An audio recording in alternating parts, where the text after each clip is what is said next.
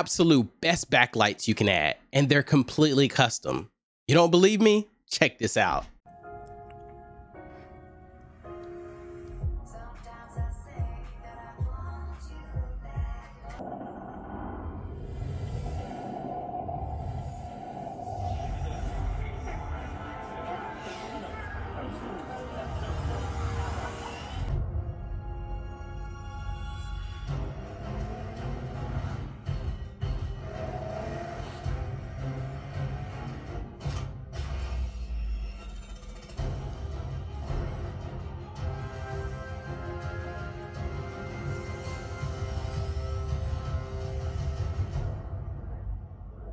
Hyperion, guys, and it's not new. It's not even the cheapest option, but if you want your backlights to really sync and be dynamic, this is it.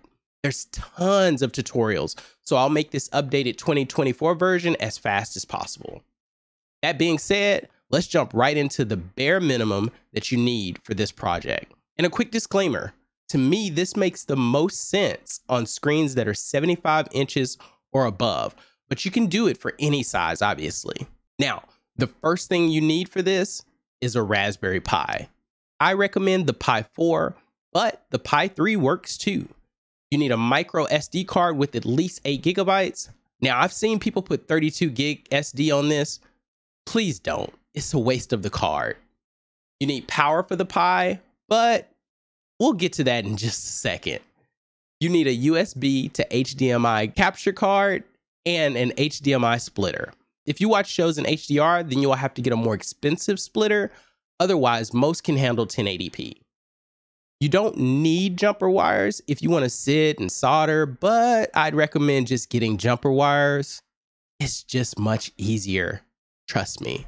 You need RGB strips, of course. You can either grab some 5-volt WS2812B, or what I'd recommend is the 12-volt WS2815. This, of course, will bring us to power, which I want to discuss a little. I'll be showing a 12-volt setup because my screen is 110 inches, but you need either a 5-volt or 12-volt power supply. A metal power box is probably the best in my opinion, but you could do this with a power brick if you went 5-volt route. Deciding what voltage is really up to you, but understand with 5 volts, the further your strip goes, the more chance of having voltage drop. Now, of course, connecting both ends of the strip could solve this, but in my opinion, it's just an extra step when you can just get a 12-volt and it runs a bit further. If you get a 5-volt metal box, you can also power your Pi, but if you go 12-volt like I recommend, then you'll need a 5-volt power supply for your Pi. Now, don't worry, guys.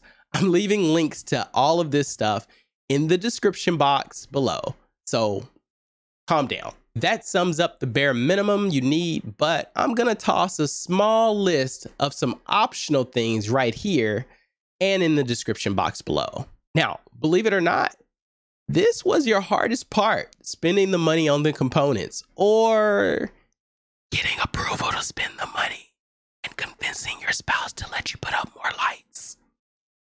That being said, let's jump into getting this set up. But before we do, I need you all to smash that like button if you're still here and subscribe to the channel. This helps the algorithm and helps me grow. Thank you for even stopping by the channel. Now, back to it. So the first thing you want to do is navigate to raspberrypi.com and click on software.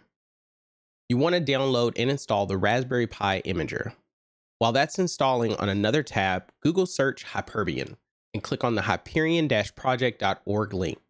From there, under installation, go ahead and download the Hyperion image.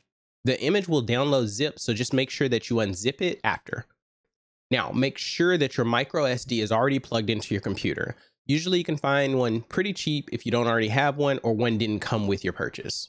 But make sure that's plugged in because you're going to need that to image the Raspberry Pi. Under Raspberry device, select your Pi. Mine is the Pi 4, so I'll select Pi 4. Under operating system, you will see a lot of pre-made images. These come in handy for other projects like Home Assistant, but today scroll to the bottom where you're going to see custom, and under custom, you're going to select the Hyperion image that we just downloaded and unzipped. Under storage, select your micro SD card and click next. When the customization screen appears, click Edit Settings. This is where we're going to set the host name, the username and password. We're going to configure our Wi-Fi, and we're going to enable SSH under the Services tab. It's important to make sure you enable SSH, since this is what we'll use to start the service initially. Once you have that done, then hit Save and select Yes to proceed with imaging that SD card. From here, I'd personally recommend putting the SD card in the Pi and powering it on. After about a minute or two, you're going to need to find that Pi's IP address. Now, there's two ways that I can tell you to do this. If you have your own router like me, just log in and look for the Pi with the host name you just made. But another way is open up a command prompt and type ping space whatever that host name was that you created. Once you have the IP address, you can SSH to it to enable the Hyperion service. Now, I know this may seem like a lot, but at the end you will think, you know, this really wasn't that bad. Or you will have burned down your house, which, speaking of damages, I'm not responsible if you kill your strips or Pi or house. You're grown. So let's SSH to the Pi. To do this, we will use PowerShell. Now, if you're doing this on a Mac, well, sorry for you, sucker. But seriously, you will just need to download an SSH client like Putty, or maybe Putty. And then since you decided to use Putty, you will put the IP in for hostname and change the port to 8090. Now back to us PowerShell users, launch PowerShell as an admin and type SSH space the username you just set up at the IP address of your Pi and hit enter. Then when the password part pops up, you're going to hit the password that you just created and hit enter again. If you're not familiar with PowerShell, then understand while you're typing your password, nothing will show. So don't mess it up. After you do that, you should see a giant Hyperion text. From here, we need to turn the service on. So we'll type sudo space systemctl space enable space -- now space Hyperion at root.service and hit enter. Don't worry, I put it in here so you can see it. It should either look like nothing has happened or it will kick a bunch of data out. Next, you would type sudo space systemctl space status space Hyperion at root.service and hit enter. You should, at that point, look for a highlighted text showing active/running. Now, every time the Pi boots up, the Hyperion service will auto start. But before we dive into the Hyperion software, let's get everything else connected. And as a side note, you may consider setting your Pi to a static IP, but this is really up to you. I didn't personally do this because 1, I don't plan on adjusting the software very often. And then 2, I can always find my new IP address pretty quick if I need it. Now, I'm going to toss a diagram up, and before you guys cook me in the comments about this diagram, I just wanted to give everyone a visual in case you understand things better this way. First thing I suggest doing from here is prepping the wires on your RGB strip, meaning stripping the loose wires back, connecting the adapter, and stripping those back. Depending on your screen size, you may or may not have needed 2 16x4 foot strips. Remember, I'm showing the design and setup that I use, so you may need to adjust a few things for your own. Like if you bought the 2812B, then you'll notice that you only have 1 data line versus 2. And if you're not using a projector, then you may not have a receiver that needs connecting. So after your wires are prepared, then you can install the strips on your screen. Decide your orientation based on where you want your wires to run. From here, we start connecting everything to the power supply and Pi. And I'm sorry, I completely forgot to mention that your metal power supply doesn't come with a plug. So you want to make sure that you have one and connect it like this. On the Pi, using your jumper wires, you want one end to plug into pin 6, which is ground, and another jumper wire to plug into pin 12, which is GPIO 18, used for data. The ground wire should be spliced with one of the ground wires on the RGB strip, usually the white one. The other loose ground wire on the strip should connect to the negative slot on your power supply. If your Pi and power supply don't share a common ground, it will not work properly, trust me. The GPIO 18 data wire would connect to the 2 data wires off the 2815 strip, or the 1 data wire off the 2812B. But let me explain something real quick with data. If your Pi isn't close to your strip, then you may need something additional, like a resistor or a logic level converter, or both. It's the reason that I suggest running a longer HDMI if needed and keeping your Pi close to your RGB strip. That itself may present its own challenges, but let me touch on those at the end. That's actually it for the wiring part. Actually, that wasn't it. The 12-volt wires need to be spliced together and plugged into the positive side of your power supply. Completely forgot that, but want to make sure that I explained that as well before we moved on to the rest of the cables. Next thing you want to do is plug in your USB to HDMI in the Pi and run an HDMI cable to your splitter, and then plug it into one of the outputs unless HDR. If you have HDR, then you want to make sure that you plug it into the output for the HDR. Your source, mine being the receiver, goes into the source on the splitter, and the other output on the splitter goes to either your TV or your projector. Again, I know it sounds like a lot, but that's it. Now we just need to configure the application and talk about some of the negatives, because there's always negatives, right? If you haven't already powered on your Pi and power supply, after a few minutes from a browser, navigate to the Pi's IP address :8090. This should launch the Hyperion application.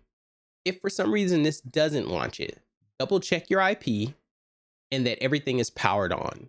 And if there's still an issue, then SSH to it again and do the enable service steps again. Once you have it up, go to the wrench in the top right setting, level, and change it to advanced. On the left side under LED instances, go to LED output and change controller type to WS281X. You also want to change the maximum LED to the total number of LEDs. And if you already have them installed on your screen and cut them down to size already, then you should count each LED, taking note to how many are on the left side, the top, the right, and the bottom. Input that total number here, and then change GPIO number to 18. Now, under hardware LED count, put the same number as max LED. Auto start should be checked, but if not, make sure it's checked. Then click on LED layout. Under here, we're going to click the classic layout and enter the total number of LEDs on the top, the bottom, the left, and the right.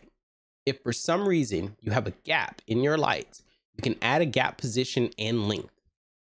On input position, this is where you're going to set the starting point of your lights from data and power. Depending on where yours are on your screen inside this field, move your arrow keys up and down to find the correct position. You'll notice that it moves on the right side around the screen. So wherever your actual lights start, that's where you want that to actually start. If when you get there, the direction is the wrong way, you can click reverse direction to make sure that it switches it. Make sure you save everything from here. Now go to sources under LED instance and check enable USB capture. This is what's going to make sure that we're getting the video feed from our actual source. From there, you're going to go to capturing hardware, and under USB capture, check activate. At device discovered, add your USB device, which you should see as a drop-down option. If you don't see it as a drop-down option, you may try unplugging and replugging. And if you still don't see it, you may also try rebooting your Pi entirely. Encoding format should be YUYV, and then go to device resolution. And this one you may want to play with a bit. Color accuracy is even better the clearer the image, meaning 1080p, but usually that comes with some lag or delay. I've set mine to 720 and set my frames to 30 per second. This gives me the best response time for my setup and the best color accuracy. Make sure once you decide what you're going to use, you save your settings. The last thing you want to do is go to Network Services tab and make sure API authentication, Internet API access, and local admin API are all checked. Hit save. Assuming you have everything connected and your TV and projector are on, you should be able now to see an image. In the top right, if you click the monitor and hit live video, you should see an image of what's on your screen and a preview of what the lights around the screen show. You're done. You can start enjoying movies and games now. If you remember, I said that there were some negatives. So let me touch on those real quick before you head out. Depending on where your equipment and screens are, it may mean running cables across your home behind walls or etc. It may also mean adding power outlets. It really just depends on where you want it. But it's something you should consider so that way you're not stuck in your attic looking for ways to connect cables across your home like me. Number 2, it's not as cheap as some would lead you to believe. Realistically, you should expect to spend somewhere between $350 to $500 for this setup. Number 3, setting this up may break your RF signal on your remote. It doesn't happen always, but I've seen it happen and it actually happened on mine. And then lastly, it does take some time to set up. Don't rush or you could mess something up or wire something incorrectly. Doing that could kill your Pi, it could kill your strip, it could mess up a whole lot of different things. Probably takes a day with no kids and 6 months or so with kids. With all of that, they are still worth it and still the best option. They look great paired with my scones and work great with my automations. If you're interested in the full design of my media, or maybe just the automation side, leave a comment below and make sure you're subscribed.